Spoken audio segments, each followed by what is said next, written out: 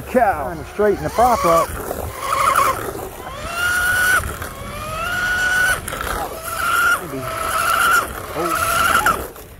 Welcome back to the channel, you guys. Welcome back. We got the Octura 3-blade. Okay, this is a 1740. 17 pitch, 40 millimeter. I've been running a 1716, 43 millimeter, 16 pitch. Okay, so we're going to give it a quick rip here at the park pond. All right, stick around.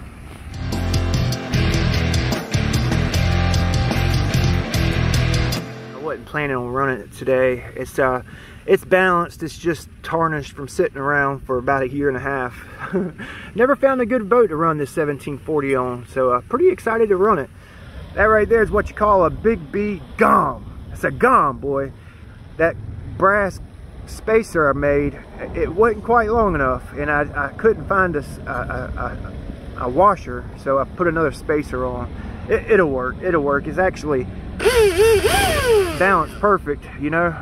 Hoping to this 3-blade, the boat won't have as much prop walk. You know, it's smaller diameter, more pitch, but it's a 3-blade, so it shouldn't walk out on us. I guess we're about to find out. Let me get her turned around here. I'll take it easy on this first one. We'll see how much cavitation it's got, because it's a 7 pitch. Whoa! Oh, it walks out more. Oh wow! Wow, it's got some oomph though. I like it. Best run on. I've yet to find a boat that this thing runs good on, and I think this is the boat for it. Oh, it's got some hop, and man, it's got a lot of lift. It's got a lot of hop. Yeah. Without messing with my strut. Okay, I've got my strut set for that 1716, and yeah, I'm just putting it on here, just kind of messing around with it without tinkering and tuning the boat for the prop. Just a simple prop test, you know. Like I said, I wasn't really planning on doing it. I'm gonna get it trimmed out a little bit. Yeah, it's definitely got some hop top end, which is what that 1716 was doing. But this prop's dull. Well, it's sharp, but it's not polished. And an unpolished prop will cause more prop walk than a polished prop. You know what I mean? More prop walk, and it on a mono, it'll chine walk. So let's see what it does here in a straight one more time with it trimmed out. That's actually pretty nice. It's got some bounce though. I like it. I like it, man. I like the way it sounds. It sounds good. I wish I had a bigger area to run it right now. Wind blowing like crazy the next couple days. I think Friday is supposed to be light and variable, so I'm gonna try to take this one, the Dominator, and my Delta Force 35 to the speed run spot Friday, or the next pretty day we get. You know, can't run this thing in 10 knots southwest at the speed run spot.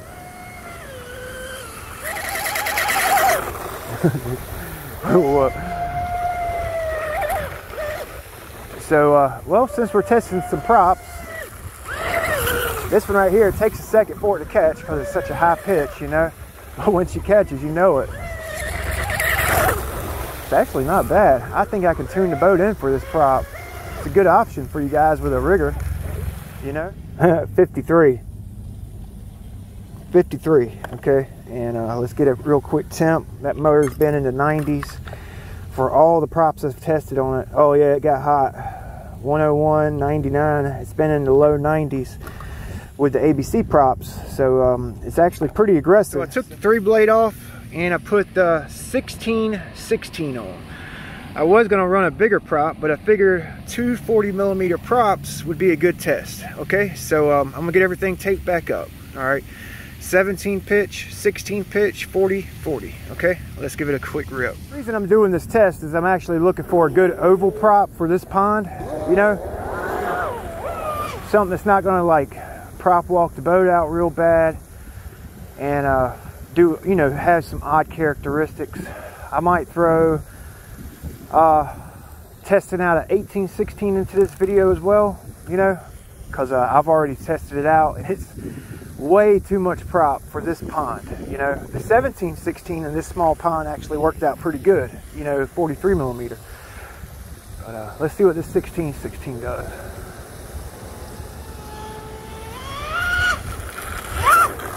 Wow, got some prop walk on that one for sure. Actually looks like it has more prop walk than a 1716, only because, I think it's only because the 1716 is really thin. I like thinned it, profiled it to a T. This prop here, it's rather rough. You know, the blades are still kind of thick. It's sharp and balanced and polished, but the blades aren't as thin as the 1716 I ran in the previous video of this boat, and it handles so good with that 1716 on, and I think it was due to the thin blade. You know, I'm working on these props slowly but surely. Wow, holy mackerel, holy mackerel. Let's get one more in and then we'll do a couple ovals with it. Full trigger for a split second. 1616. Man, I wasn't expecting this much from this prop. I've got 90 with this prop on my Velez last year. 89 or 90. Oh yeah, this is a good oval prop for this pond. It's not bouncing like that 3-blade, you know, and a straight. It's not really wanting to bounce. It's got nice takeoff, you know, it sounds good. It does have some prop steer with this prop. Like I said, I think that's because it's not quite as refined as the 1716 that I was running in the previous video. This is my first big rigger, and it's kind of a journey for me. I'm enjoying trying different props, you know, setups and stuff on this thing. Even though I did change the stock ESC out, which I'm really just waiting till I can go to the speed run spot a few times, and then I'll put the stock ESC back in.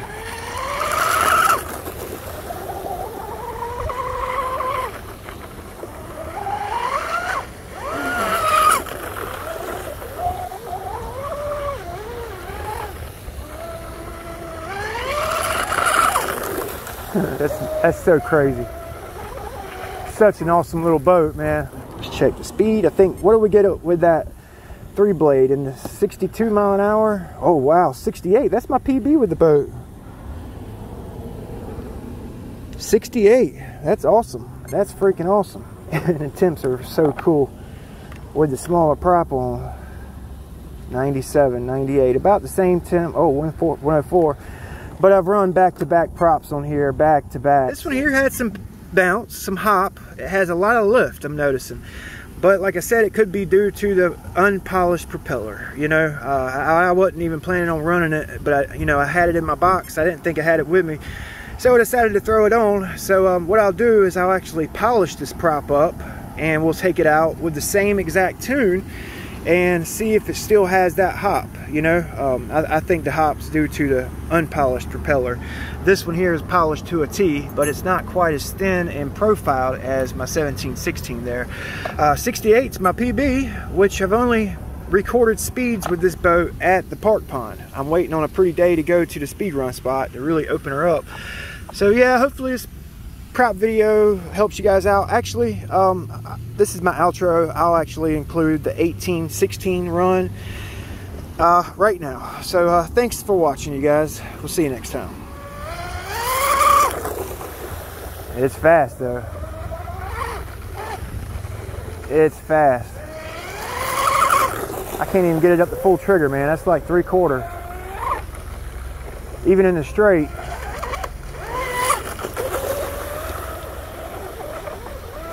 It's actually doing some wacky stuff with that prop on. It's like the whole trans was wanting to come up a little bit. I guess it might be the way I'm driving it, trying to squeeze it in between these trees, you know, left and right input. Kind of there it went. It's good there. I think it was just the way I was driving it.